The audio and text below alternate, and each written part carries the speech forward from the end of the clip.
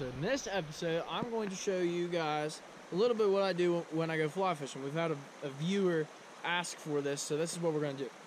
I use an Orvis Recon 8'6", 5-weight line.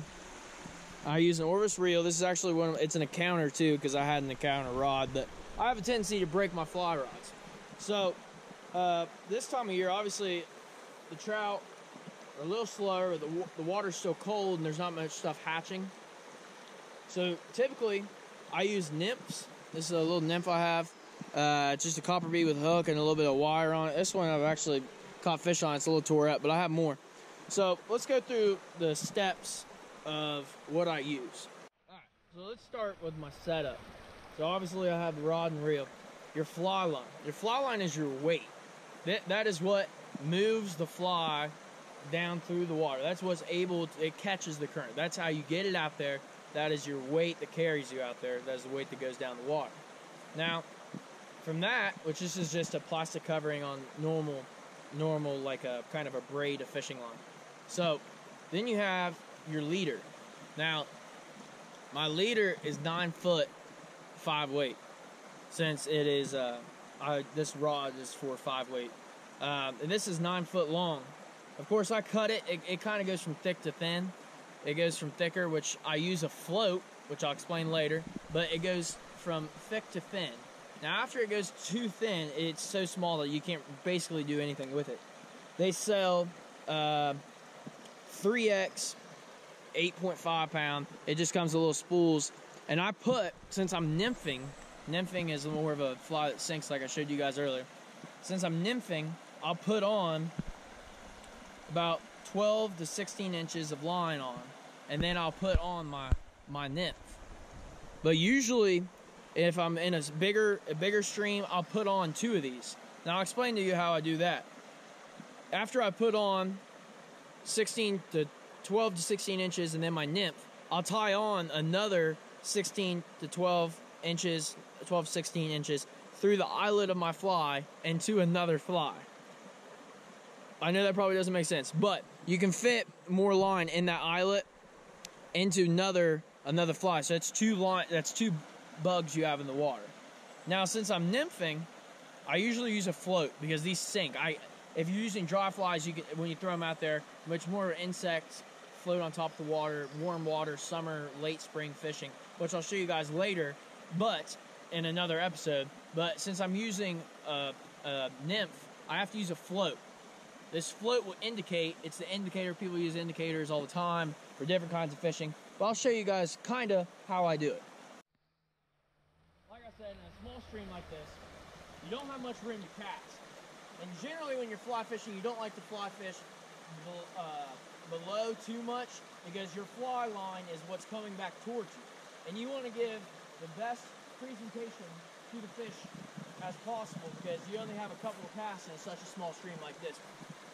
But, so, when it comes down to it, if you're fishing above you, for instance, like this hole, there's a hole right there, I'm below it, and there's not much room for me to cast up there because so many trees. The best way to do it, I can explain it, is throw it up. So I'll go 1, 2, 3, 4, float, then the fly. Now, when the water's coming towards me and I'm downstream from it, I should flick my fly line, since it's going to be coming down before me, I should flick it to the side. The more you flick it to the side, the fly line will go towards the bank, but your float and your bobber, as you can see right here, is coming towards me. There's not going to be trout laying up against this rock, but they'll be laying out there in the middle, but they'll see the fly, and the fly line will be on the bank.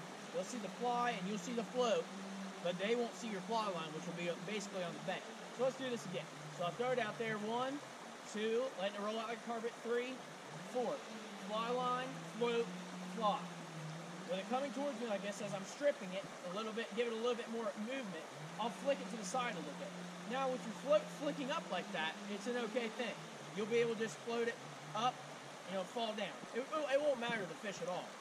But with that being said, the fly line, you can slow it down. If you're fishing in a really fast current, it's going to be hard to get that fly line to go go the way you want it. So you gotta really flick it. So if I'm fishing like this, I'll roll cast it up there because I don't want to whip it anymore. I'll just flick it to the side.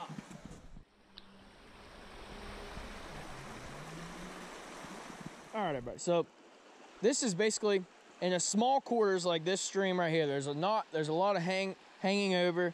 There's not much room to cast, and obviously you have to have a lot of room to cast in a small stream. But if you guys have seen any other YouTube videos on it, it's not a whip. So for example, I'll throw it out there. I usually go 3 or 4 times. So once I throw it out there, I let it fall in. But when I've let it fall in, the best way that I can explain it is like rolling out a carpet. It should go your fly line, your float, and then your fly. Because it should roll out like a carpet. So it should start back here and roll out there. That way, if you get snagged or anything like that, you'll be able to get it out there with just a little bit of a whip. But speaking of whipping, you shouldn't whip your line. If you hear a smack or a crack on a whip, then you're flying and you're going too fast. The best way I explain it is going like a clock. You just go back and forth, and it's not in your wrist. It's in your elbow. It should go from your elbow back and forth, back and forth. If it's going too quick, it will make that whipping noise.